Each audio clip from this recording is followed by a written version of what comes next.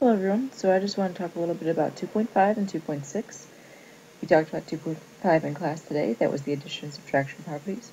We'll talk about 2.6 next class, multiplication and division properties.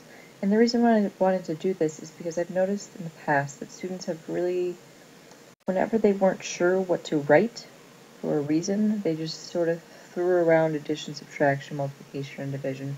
And it really is important that we look at when we can use these and when you might use addition versus multiplication so that you're not just throwing those words around just for another reason when it doesn't really fit. Now, multiplication we use when we'll see some sort of bisect, trisect, midpoint, some sort of word that tells us that we know that these are being split in half or in 3. So multiplication and division, we'll really need to use these as keywords. If I don't have any sort of bisection, trisection, midpoint going on, I cannot use multiplication and division. So in this case, I've got the KO bisects my angle on the left.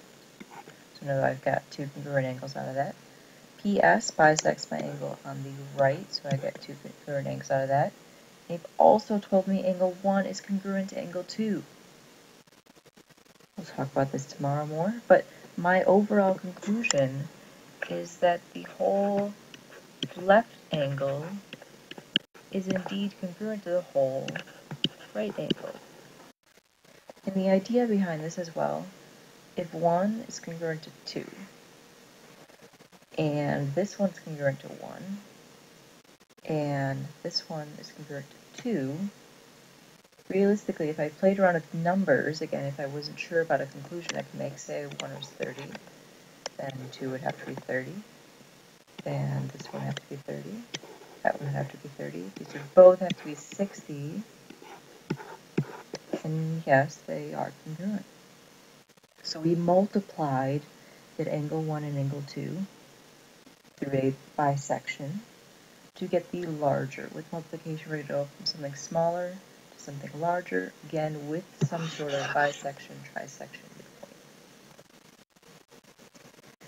Here we know that this whole segment is congruent to this other whole segment. And that z is a midpoint of xy, so that these are congruent. And E is a midpoint of DF, so I know that those are congruent. Notice I'm only marking things congruent right now that I know for sure are congruent. Well, through our division property that we'll look at tomorrow, if XY is congruent to DF, and each of those are split in half, I know that my smaller pieces are also congruent, so I can say XZ is congruent to DE.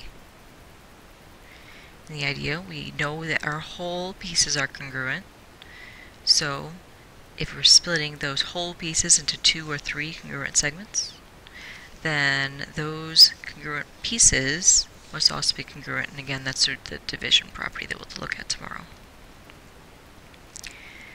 Here's an example of a problem. I know ABC is congruent to DBE. Well, like we looked at in class, I would then be able to say angle ABD is congruent to angle CBE, and that's through our addition property. For both of those angles, we added this center angle. Remember, with addition property, we need to add the same segment or angle or congruent segments or angles. We can't just add things that we don't know are congruent. I know that angle is congruent to itself because it's the same angle. So if I add that same angle to both of my angles on either side, I know that my resulting angles will also be congruent. So with addition, you have to make sure that you're adding either the same segment or angle or congruent segments or angle. If you don't have that, you cannot use addition. Here we've got segment OK. It's congruent to segment PK. ON is congruent to PR. Here I have congruent segments, 2 sets of them. So a conclusion I could make is that NK is congruent to RK. And my reason would be through subtraction.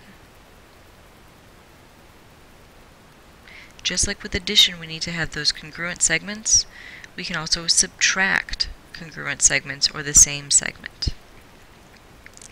With addition, we're really looking to fill some sort of gap.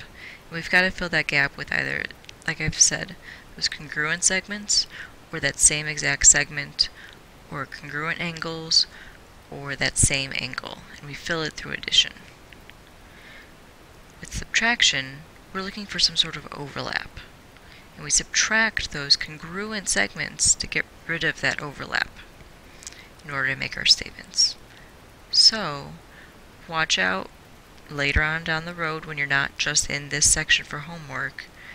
If you're tempted to use addition or subtraction, make sure you either have congruent segments or the same segment or angles respectively. Or if you're trying to use multiplication or division, you do need that use of the word bisect, trisect, midpoint to get you to be able to use that multiplication or division property.